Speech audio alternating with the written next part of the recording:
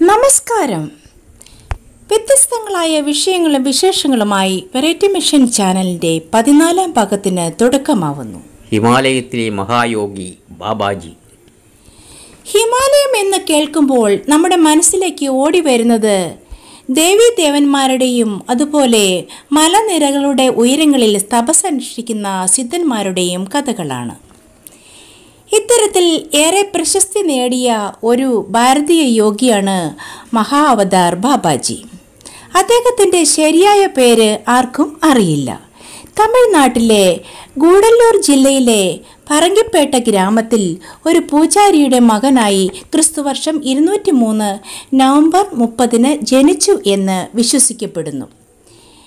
വേദാരണ്യ അയ്യർ, ജ്ഞാനാംബിക എന്നിവരാണ് മാതാപിതാക്കൾ.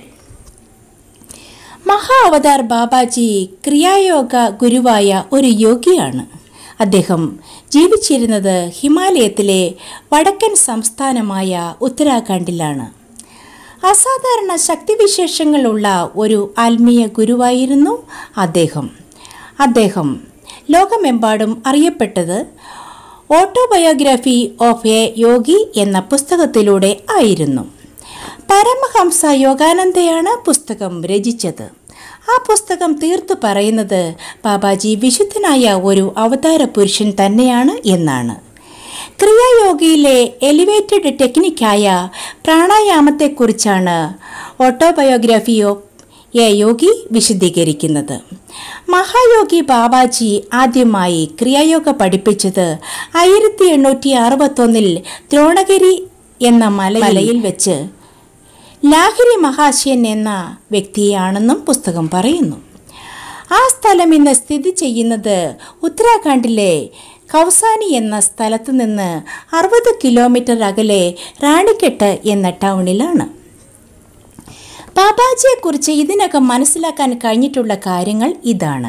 ബ്രിട്ടീഷ് ഭരണകാലത്ത് ലാഹിരി മഹാശയൻ എന്ന വ്യക്തിക്ക് പട്ടാളത്തിൽ എഞ്ചിനീയറായി ജോലിയുണ്ടായിരുന്നു. റാണിക്കെട്ടിൽ താമസിച്ചു വരവേ ദ്രോണഗിരിയിലെ കൂറ്റൻ മലനിരകൾ അദ്ദേഹത്തെ ആകർഷിക്കുകയും അവിടേക്ക് പോകുന്നത് ഒരു പതിവാക്കുകയും ചെയ്തു. ആ യാത്രയിലാണ് അദ്ദേഹം ബാബാജി തപസ് ചെയ്യുന്ന ഗുഹ കണ്ടെത്തുന്നതും അവിടേക്ക് കയറി നോക്കാൻ ഇടയായതും.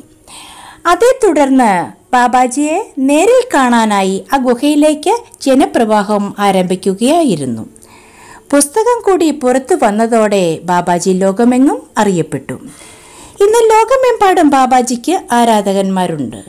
Tamil super star Rajinikanth, Shri M എന്ന പേരിൽ അറിയപ്പെടുന്ന മലയാളിയായ ആത്മീയ ഗുരു എന്നിവർ ഇതിൽ പെടുന്നു. ഇനി ഹിമാലയത്തിൽ തപസ് ചെയ്താൽ എന്തൊക്കെ സിദ്ധികളാണ് ലഭിക്കുക എന്ന് നോക്കാം. തപസ് അഥവാ ഏകാന്ത ധ്യാനത്തിലൂടെ ഒരു വ്യക്തിക്ക് പ്രധാനമായി ലഭിക്കുന്നത് 2 കാര്യങ്ങളാണെന്ന് ചില പുരാതന ഗ്രന്ഥങ്ങൾ ചൂണ്ടിക്കാട്ടുന്നു. ആദ്യത്തേത് അഷ്ടമസിദ്ധികളാണ്. അണിമ, മഹിമ, ലഘിമ, ഗരിമ, പ്രാപ്തി, പ്രാകാശ്യം, ഐഷ്ടവം, വസിഷ്ഠവം എന്നിവയാണ് ആ 8 സിദ്ധികൾ. അവ ഓരോന്നും ഇങ്ങനെ വിശദീകരിക്കാം. 1. അണിമ, ചെറുതാകണമെന്ന് തോന്നിയാൽ അങ്ങനെ ആകാനുള്ള സിദ്ധി. 2. മഹിമ, സ്വന്തം രൂപം ഇഷ്ടാനുസരണം വലുതാക്കാനുള്ള കഴിവ്. 3. ലഘിമ, ശരീരത്തിൻ്റെ ഭാരം ഇഷ്ടാനുസരണം കുറയ്ക്കുന്നതിനുള്ള കഴിവ്.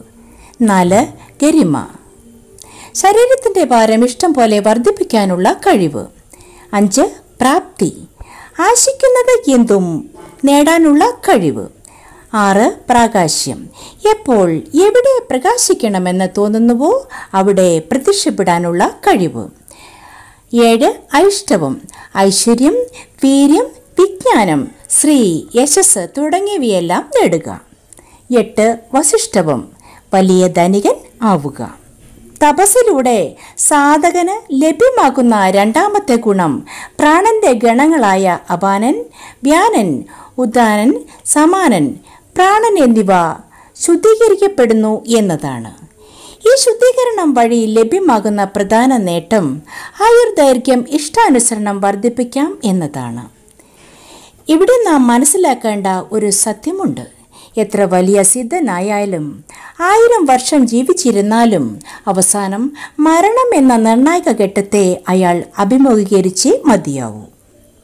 അതിൻ്റെ കാരണം ഇതാണ്: മനുഷ്യന് ഒരിക്കലും ദൈവത്തോളം ഉയരാൻ കഴിയില്ല. എന്തെന്നാൽ ദൈവത്തെക്കാൾ അല്പം താഴ്ത്തിയാണ് ദൈവം മനുഷ്യനെ സൃഷ്ടിച്ചിരിക്കുന്നത്. വായിക്കുക ബൈബിൾ സങ്കീർത്തനങ്ങൾ 8:5. ഈ വീഡിയോ നിങ്ങൾക്ക് ഇഷ്ടമായെങ്കിൽ സബ്സ്ക്രൈബ് ചെയ്യുക, ലൈക്ക് ചെയ്യാനും ഷെയർ ചെയ്യാനും മറക്കരുത്. ശ്രദ്ധേയമായ മറ്റൊരു വിഷയവുമായി നമുക്ക് വീണ്ടും കണ്ടുമുട്ടാം. നന്ദി, നമസ്കാരം.